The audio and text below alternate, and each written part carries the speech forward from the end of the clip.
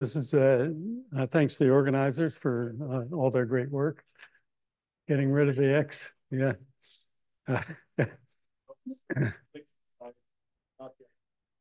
This is joint work with Savante and Jeremy, who's not yet here.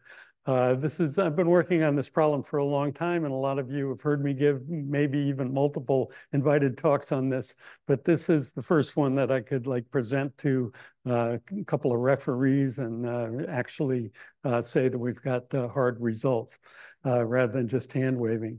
Of course, it's dedicated to Philippe. So I'll go quickly through the problem. We're going to talk about analyzing an algorithm for sure. And this is actually really a poster child for algorithm science. It's couldn't have gotten this result without the analysis. And really the analysis was also informed by experiments. So the problem is how many different values are there in a stream of data items? Reference application is like a weblog. So this is a particular one I've been using for a while. How many different people have clicked on my website? And that's for decades. The solution has been just sort them and then count the different ones because all the ones that are the same will be together. And that was in Unix in the 70s. It's still in SQL. People use this still because it's there. You just say sort minus u and it's there. The problem is that, and you can actually do order of magnitude better just by using a hash table. But the problem is that the stream might be much too big to fit all the values in memory. So you can't have a table with one entry for every element in the stream. Maybe there's trillions of items in the stream. Maybe it's a weblog running for a year or something like that. So instead, what we want is to estimate. We want to find a way to have an estimate of the value of the number of distinct values in the stream. And there's plenty of applications for which that's very useful. So I define the practical cardinality estimation problem is the following. You make one pass through the stream. You only get to touch the item for a tiny amount of time. This stuff is implemented in machine language on network switches, for example. You want to use as little memory as possible. That's kind of the goal. And you want to have as accurate an estimate as possible. And then, again, there's plenty of applications where just having an estimate rather than the exact count is worthwhile and necessary. And these are just some examples, and there's many, many examples. These algorithms are very widely used in lots of applications. So just to fix ideas on the scope, let's say that you've got billions of streams, each one having trillions of values. So you can only afford to touch the values a little bit, and you can't have that much memory because you got billions times the amount of memory. Maybe you have this for every customer if you're Visa or something like that. So the basic question that we're talking about is, how much memory do you need to estimate the number of distinct values, say, to within 10% accuracy? And the answer is really surprising. It's much less than you might think. So that's what I'm going to try to convince you of today. Now, this is, that thing's bothering me. Let me get rid of it. This is an old problem, actually 1983, so that's like before many people in this audience were born. It was introduced by Flageolet, called probabilistic counting. And that's a great algorithm. There's another one similar by Wegman that just talked to Philippe, and then Philippe analyzed it. And then that algorithm, I don't have time to go into the details, but it was a great algorithm, and people were very excited by the idea that you could do this estimation with really pretty small amount of memory. Then there was a theory paper that got a lot of attention, and then a lot of other theory papers that looked at this from a complexity standpoint, but nothing came out of that really related to practice. The real contribution was log-log counting, which was last year won the Test of Time award at AofA, and that cut the memory requirement by a lot, and I'll talk about that in just a second. So that's 20 years till the next piece of progress on this. And then HyperLogLog is the algorithm that's most widely used today, and that was just a few years later, and I'll talk about that just a little bit.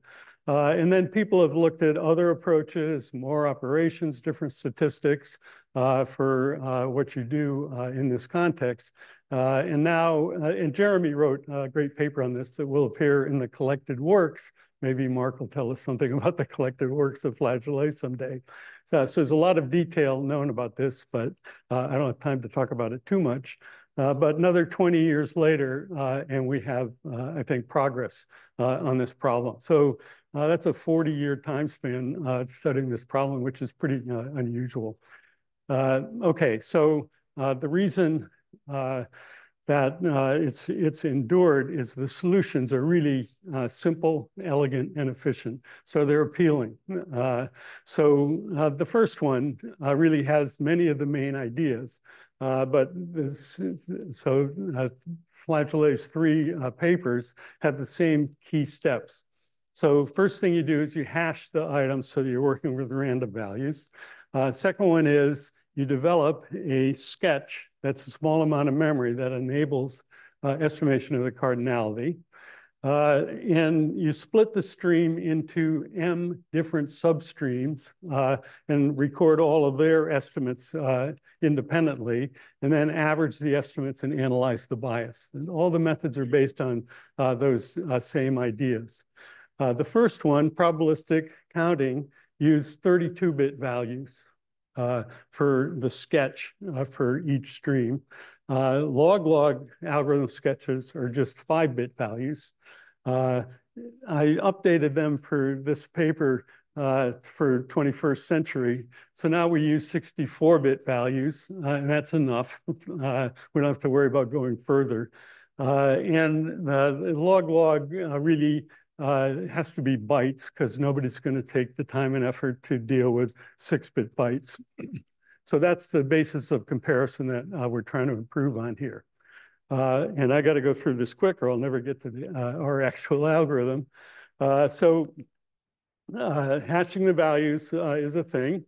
And it can be done in just a few machine code instructions.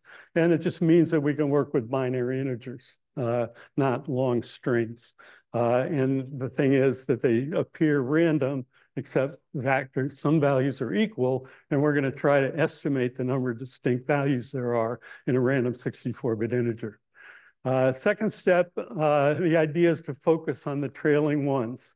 And this is elementary for many people in this audience, but the number of trailing ones is, bottom line is about log n in a random binary number.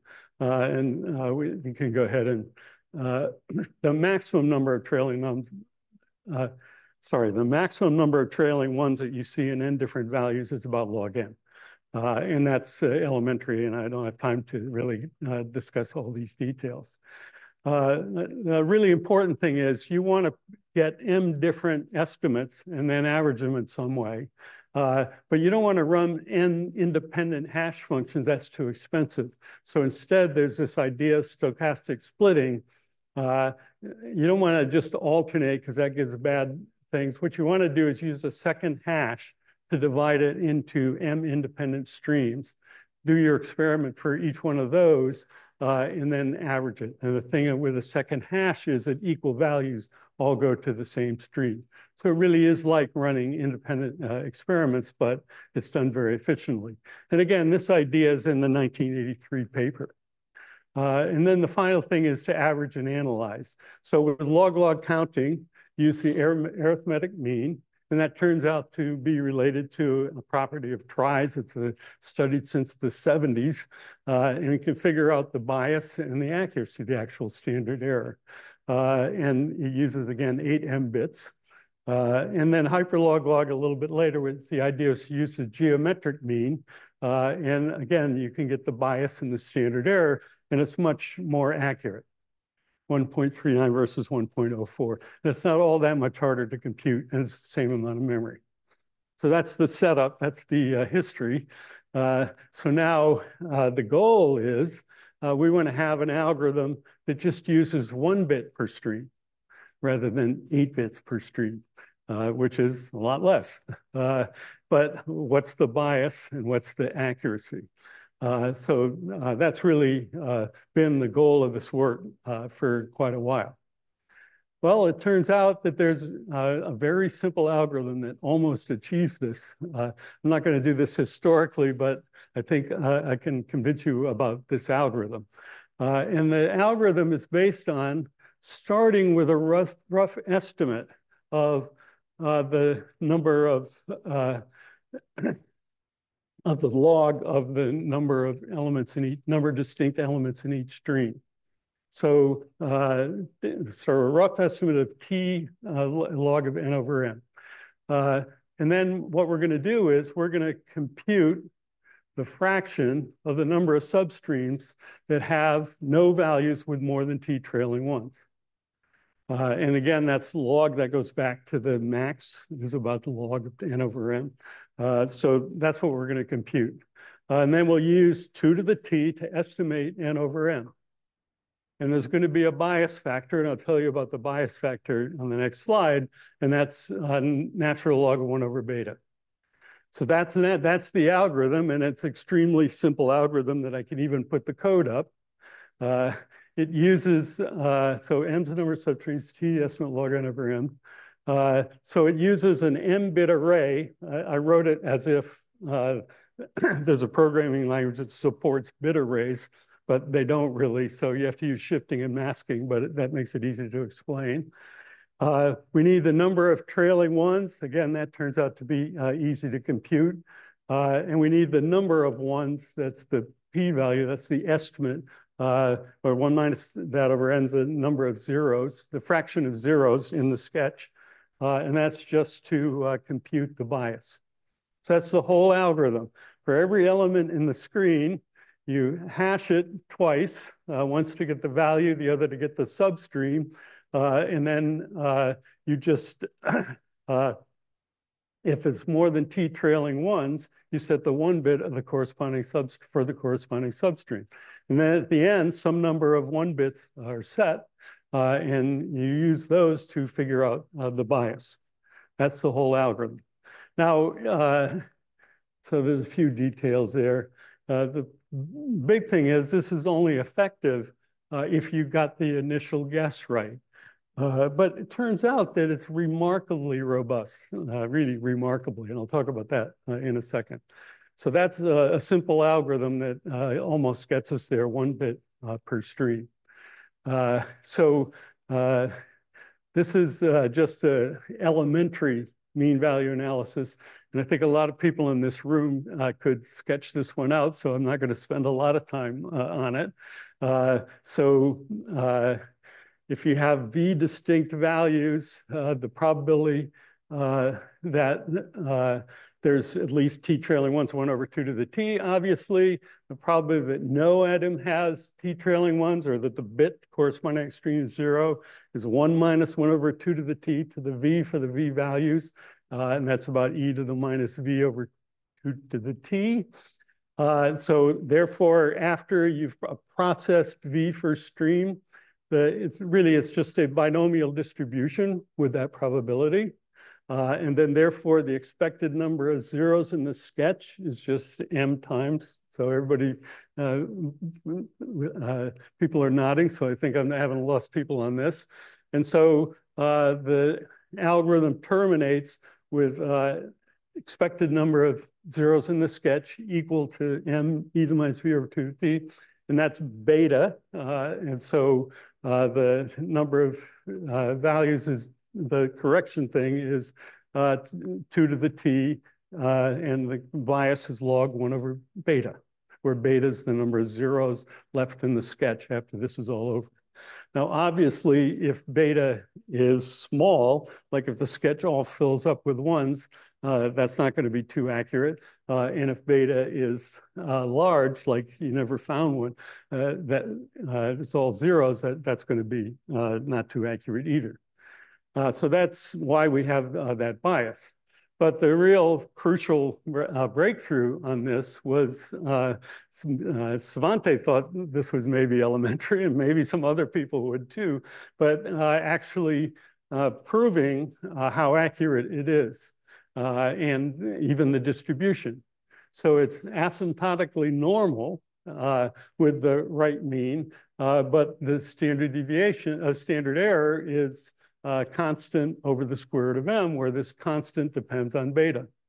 And the full proof of that is in the paper. And I asked a probabilist, so it's kind of a probabilistic proof. Maybe the method of moments and many other methods that people might know might work to get this problem. But the thing that got me going was the explicit expression for the standard error on this thing. So it's a plot that looks like that. And again, if the number of zeros is small, it gets bad really quickly. If the number of zeros is large, it gets bad a little more slowly. But it's a big, wide range. So like for almost half the range, this constant is less than 1.5. And I'll talk about the constant. All the algorithms have standard error constant over square root of m. Depends on what the constant is, how good the algorithm is. And just, so if you say 1.5, it's what we consider reasonable, then, well, so this is up to 1 million. If t equals 5, it's too small, but that's the range where the standard error is reasonable. T equals 6, it's a little bigger, 7. At t equals 8, it's like pretty good fraction of the range is covered. So that gives us the information that we can use in a lot of practical situations. So this is just an example. So say I have 1 million entries, how many different things? So the first question is, how accurate an answer do you want? Well, that's choosing the value of m, the number of substreams. So I want it to be 95% sure to be within 10%. I know it's normal. So I just take m equals 1024, and that gets me within 10%. Just because I know it's normal, and I know the standard error. So that's the first thing. And then you need to know what the value of t is in order to run the algorithm. And so if I have 1 million, I'm pretty sure that it's somewhere between 100,000 and 900,000. And so just take t equals 8. And if you do that, you've got your answer. So this algorithm is actually really useful in a lot of contexts. Maybe you just take the web hits that you get every day. And if the next day, you use that as your estimate. And if significantly less or significantly more, you want to know about that and ring a bell. This algorithm will give you that. It gives you the estimate, and it gives you how good the estimate is, which is really useful in a lot of contexts. And so this is just validation, just running experiments. So this is running the thing 10,000 times. And the histogram with 50 intervals, and it's just normal. It's just experimental validation that it's normal with the right standard error. This is another way of looking at it, where we just every 10,000 we run for up to 1 million for every 10,000 trials. We kind of spread out the distribution, and again, no matter where you are. There's a range where the standard error gets bigger, but it slowly gets bigger, and so you can't even notice it in this. So that's just validation of this hyperbit T algorithm. Okay, so that's good. That's 1 bit, but you need that rough guess. And the truth problem is it's not a streaming algorithm. You can't run this thing for unlimited stream. Eventually, the thing is going to fill up with ones because you have a fixed value of t. So what we want to do is eliminate the need to provide this rough estimate of the cardinality. And this was the idea that I had at the end of my invited talk in 2015. Say, well, let's make t a variable and increment it as needed. And I remember I flashed up a slide at the end of this talk and then said, okay, thank you, and put the slide off because I just wrote it out like as a fantasy. And actually, it worked pretty well. So start at t equals 1. You maintain not just the sketch for t, but the sketch for t plus 1, because we're going to be incrementing t. And when it's half full, increment t, then set the sketch to sketch 2 and go ahead and increment t at some point, and then try to estimate the error. Setting sketch 2 to 0 is a kind of drastic step because really you want to have a third sketch for t plus 2 and so forth. So there's a lot of questions like, why do I stop when it's half full? Why not 3/4 full or quarter full or something? Why increment by 1? What's the bias? What's the accuracy? Those are all questions that I've been fooling around with for since 2015. It's a lot of parameters. You can't really address this without mathematical analysis. And fortunately, this hyperbit T analysis gives us a way to answer all of these questions definitively. So let's look at it. So this is hyperbit. I'll just give you the algorithm. So what we're going to do is increment by 4. We're going to keep, why 4? Well, I'll show you in a minute. We're going to increment by 4 when the sketch for t fills up, and I'll tell you what I mean by that. Increment by 4 and update the sketches. So this is just the slight extension of the algorithm I just showed you, where we keep 2 sketches. We check if the number of trailing ones is more than t for the first sketch, if it's more than t plus 4 for the second sketch. And then we look to see if its first sketch is filled up, actually 98.8%, not half. It's better to let it fill up like really a lot. And then if it is, then we increment t by 4, put the second sketch into the first and zero out, initialize the second sketch. And then actually the log of 1 over beta is the actual bias, and actually the accuracy is the c sub beta over square root of n. Let's see, I got stuff over here. And again, these things are all easily computed. And in terms of the hacking details, there's a lot of information in the paper about that. But trust me, it's only a few operations per item. Okay, so why do we use 4.988, 98.8, and so forth? That's what's on the next slide. So how much to increment t? So the key to this is to use the analysis. So let's say that we wanted to keep track of all the future sketches. So we can go right ahead. So m2 to the t log beta, that's our estimate of the number of distinct values if we're using t. If we're using t plus I, then I just add the 2 to the t plus I divide by 2 to the I, and there's a number beta sub I in there, which would be the fraction of zeros in the sketch that we expect in the sketch for t plus I. So we're just setting the estimates for the number of distinct values equal if we were using a different value of t. And then what we want to do is solve that equation for beta sub I, and you get that. So that'll tell you the number of the fraction of zeros we expect in the sketch for t plus I. And that's important information. Here's the table, and this is why we increment by 4. So if we have 97% zeros, say it's even better for 98.8, but say 97% ones, 0.3% zeros, it says that the sketch for t plus 4 will be 80% zeros at that point. And the sketch for t plus 8 will be more than 99% zeros.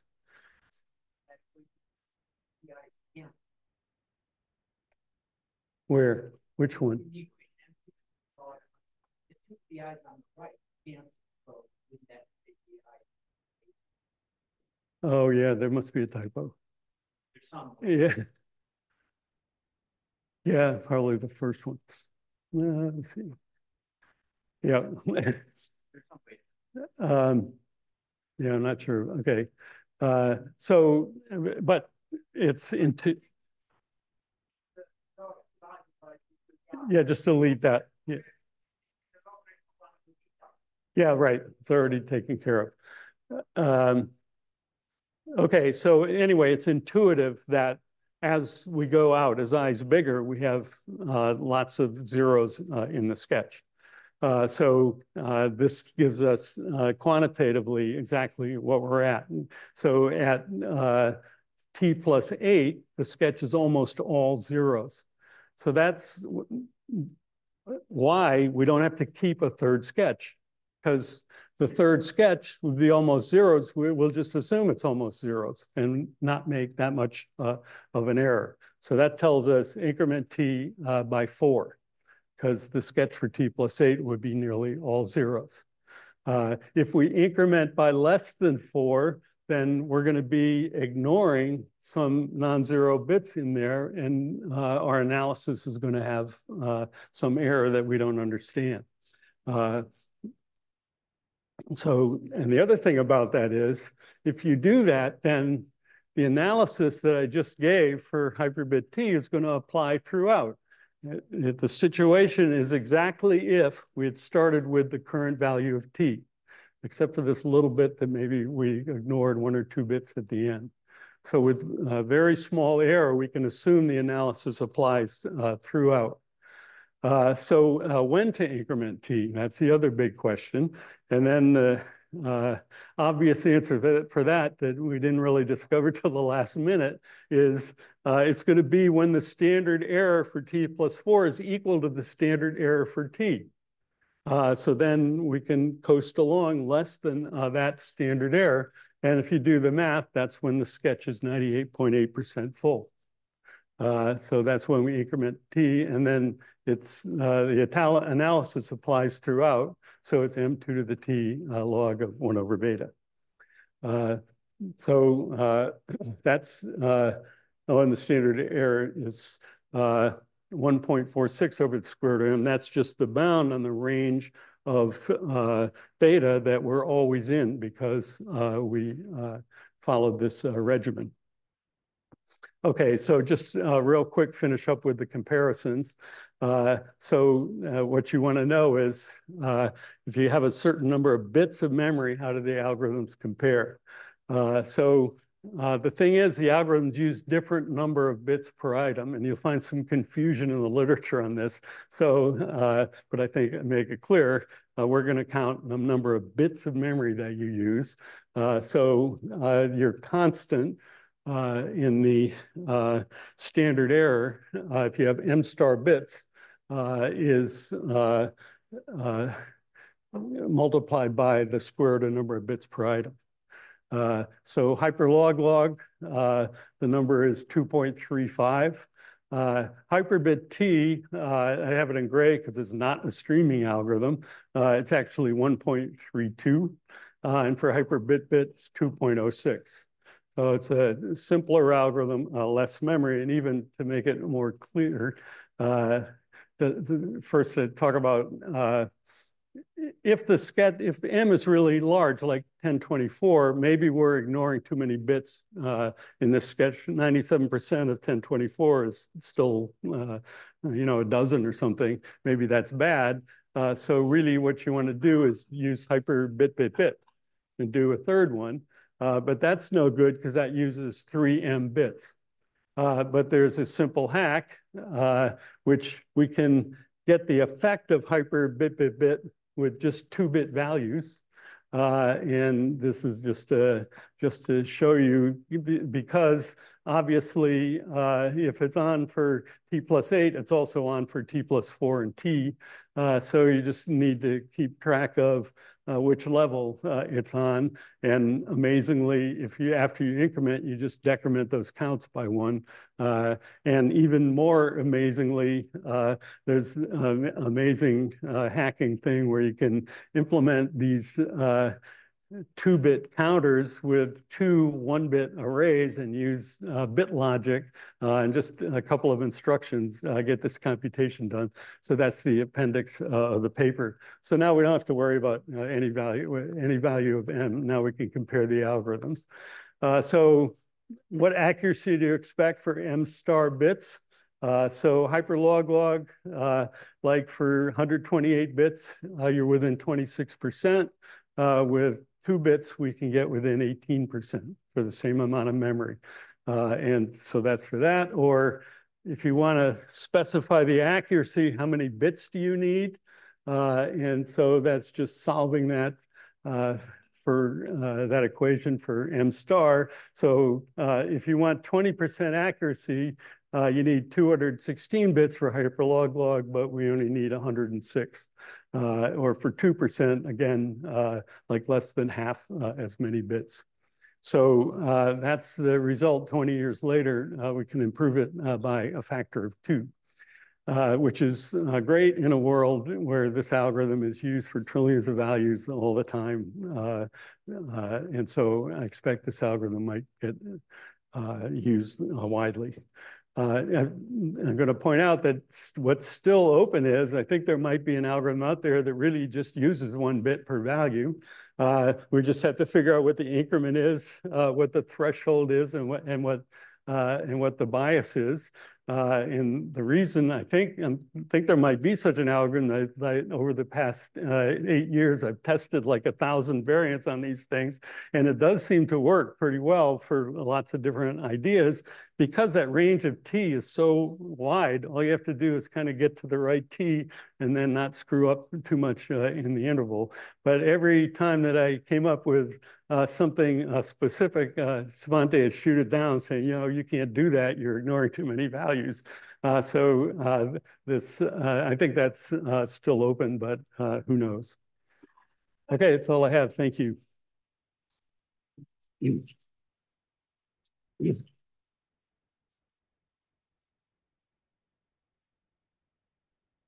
have one quick question and the rest for coffee breaks. Yeah. Is it a quick one? Slide 22. That's not a question. Slide 22, I believe. Yeah. Because I wonder if there is not a big mistake here.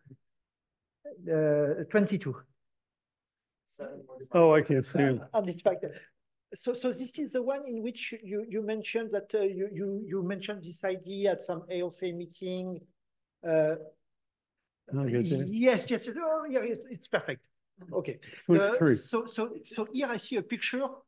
So it was AofA in Krakow, and it was 2016. 16. Oh, that's a big mistake. Okay, good. I'll put up with a bug like that. Nice.